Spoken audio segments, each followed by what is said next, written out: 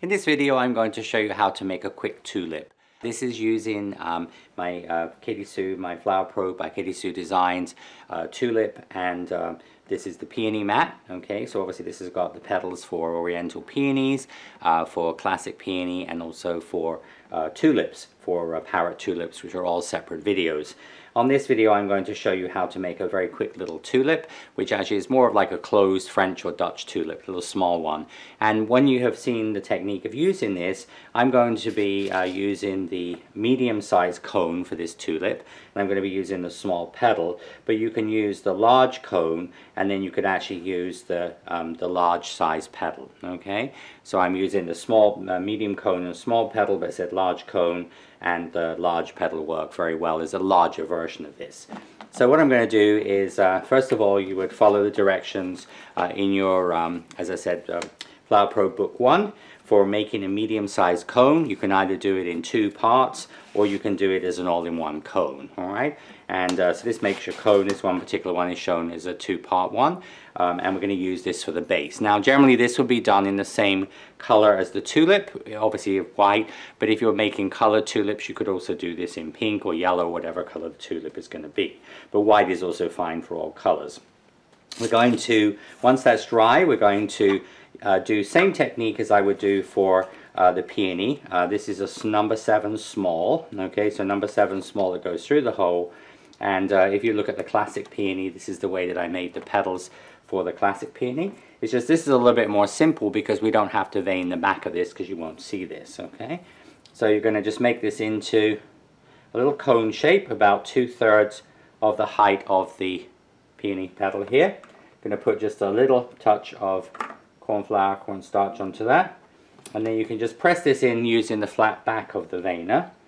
So this will just sort of press this in, and then using your cosmetic sponge, you're just going to pull this to the edge of the petals.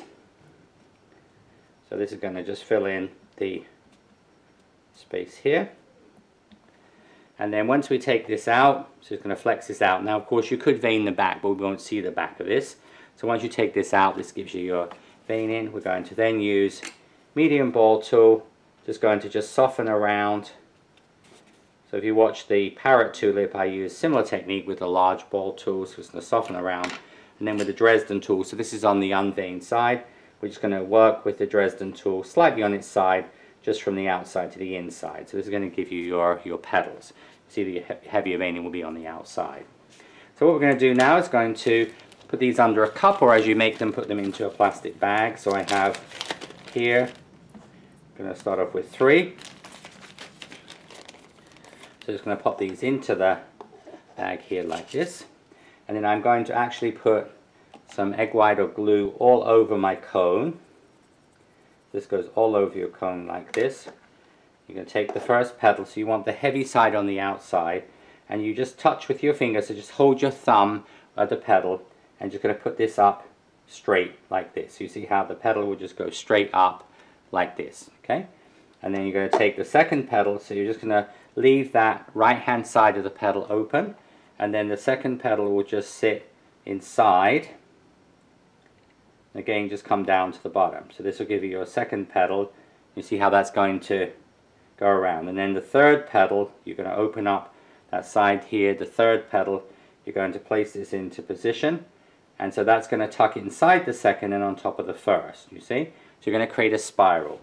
Then using your little companion tool, what we're going to do here is we're going to just use the companion tool, and you're actually going to go in here and you're going to press the left hand side of each petal, so the side that is closest to the cone. Just going to just press that in. So what happens is each of those 3 petals, as you can see, have now covered the cone. And you're just going to bring this around here, and around here, and this will make the center of the tulip, you see? And then you're just going to use just a little bit of egg white or glue just to attach this.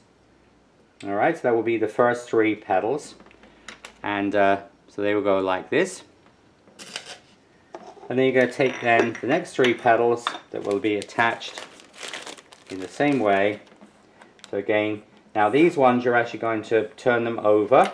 Okay, I'm going to turn these over like this, so flat side towards you, and then you're actually going to brush the egg white here, just a little bit, about halfway down the edge, and then down the center about halfway. 1, 2, 3. And these are going to go in between. Alright, so you see where there's a gap there? You're going to just place this petal so it goes in where there's a gap. I'm just going to just put this on. Alright, and then the next petal again will just tuck inside this one, so they will create a little bit of a spiral. Alright, so you can see from the top here. So the next one is then going to go on. So position it where it needs to go, which is going to be on this join here. Just going to position this on, and then you're going to bring petal number 1 across, okay? And then you're going to then do the last one, which is going to be petal number 3. So again, petal number 3 will just go directly over that seam, and you're going to wrap this around here. And then just like the previous layer, we're going to just put a little bit of egg white or edible glue here, gum glue, just where the petals attach. The tulip should be almost like straight on the side here, and you're just going to mold this around the bottom here, like that. So just going to just smooth this around the bottom, so just making sure that all of the paste just is sort of fairly smooth, because remember we don't have a calyx on this. And that is your little, as I said, little quick tulip, alright? So literally you could make 3 of these in, 10-15 minutes, very, very quick. Of course you have to have cones that are dry, but as I said, this makes a great little tulip, and you can see that your petals form this nice, as I said, layer in the inside. So in the next part I'm going to show you how we dust this and finish this off. Once the tulips are dry, we're going to dust these. Of course, you could make these in different colors. I'm doing a white tulip, which is always very suitable for a different cake. So I'm going to use some super pearl dust. This is a pump brush. Use this on the calorie. So you're just going to put a little bit of, obviously, pearl dust onto your tulip. All right, so this just gives a nice natural luster here. And then I'm going to use a little bit of, this is a light apple green color. So very, very soft green, almost like a slightly yellowy green. I'm just going to put just a little touch of that into the middle of the flower, so that's just going to have a soft green in the center. And then I'm using that round brush there, and then I'm going to take with a flat brush, I'm going to do just some stripes coming up the side. So I'm just going to go in between, I'm just going to do like 3 stripes, basically just up from the base. Of course you could do like I've shown on the peony and the parrot tulip. You could go around the edge with a very soft pink, for example. And then at the very base there, I'm going to use a little bit of prairie green, so just right at the very, very bottom, just going to use this slightly darker green, which is a prairie green color. You can use tubing, so if you watch my calla lily, we talk about the tubing here. I'm going to use the tulips on the side of a cake, and you're going to see that in a separate YouTube.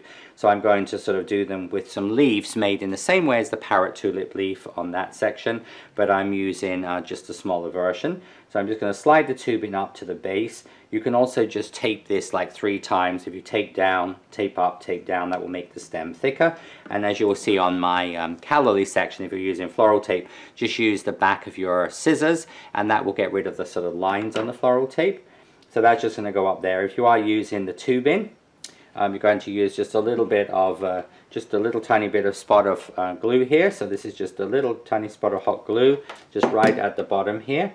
So that is just going to hold the tubing to stop that falling down, sliding down. Okay, and then we're going to lightly steam this. So we're going to just take a clothes steamer here, and we were just going to very lightly steam the tulip. Remember, when you're using pearl dust, you'll see in the calorie, we're just going to lightly steam this, and what this is going to do is going to just sort of bring your flower to life. So it's just going to give you that lovely natural luster that you have with the pearl dust. This will be just your quick little tulip, and as I said, it's a fun one to make and just very, very easy. For those who haven't had a lot of flower making experience, this is a super easy one to do, but a great one for like a small birthday cake, which you want to just make something quickly. And remember, I said you can make leaves in the same way. If you watch my parrot tulip instruction, you still use exactly the same technique, but you're just making them smaller and skinnier. And you'll see those on, as I said, my finishing touches video, where I show how to sort of basically put all of these flowers from the new Flower Pro collection onto cakes and give you ideas of display. So that is the little small, as I said, French Dutch tulip.